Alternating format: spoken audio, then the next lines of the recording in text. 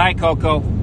I got your question about you have a disrespectful colt that maybe wants to nip on you a little bit, and he might be acting a little playful, but it hurts just as bad if one nips on you in a playful manner as it does, excuse me, one maybe with some aggression. What your problem is your horse doesn't understand where you fit into his herd. He thinks maybe you're on a level playing field to you, or maybe he's above you in the pecking order. And what you need to do is you need to instill in him where he fits into the herd of two. So you say when you're in a round pen, he's not too bad, because you kind of got him cornered. And he might be a little bit more wary about that he is cornered, so he's not really thinking about interacting with you in that manner. He's more in his defense mode. But when you get him out in his comfort zone, out in the pasture, where he's with some other horses, he doesn't feel that placement, that herd dynamic between you and him.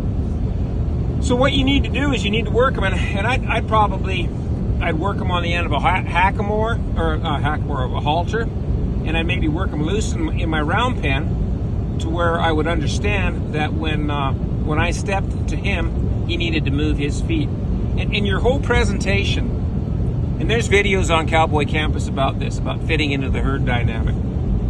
But your whole presentation when you're working with your horse, Coco, if you're maybe stepping to him and a little meek and maybe a little diminutive, to where he feels that just because of the presence in your body language is that you're being a little submissive, he's going to check you out and take advantage of that. So you need to square your shoulders and step to him and have him move away from you. I use suggest, ask, tell. And if you go to our videos, there's a total explanation on how that works. And what that means is when I suggest something, if I don't get the change I'm looking for, I'm going to ask for it. If I don't get the change I'm looking for, I'm going to follow it up with tell. I always know what I want. I know what it looks like when I get it, and I make darn sure I get it. And it's the same thing whether you're working one on the ground, whether you're interacting with them, maybe you're feeding them, they're in a herd dynamic, or when you're sitting on your back riding them. You have to have them understand that in the herd environment, you are dominant. And when you step towards them, they need to move out of your space, not the other way around. So sometimes that's a little hard pill to swallow. You might have to dig deep. And when I say this, I don't mean be super aggressive and in attack mode on your horse.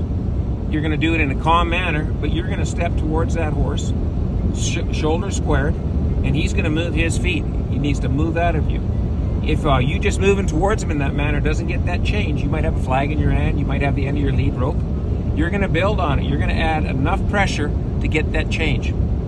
And when you start something, you'll always follow through. It won't take very long before that horse figures out, aha, I see where I fit in with this person. He's above me in the pecking order, and I need to yield to him other than the way around. So try that, Coco. Get back to me. Got any more questions? Let me know how it works out for you.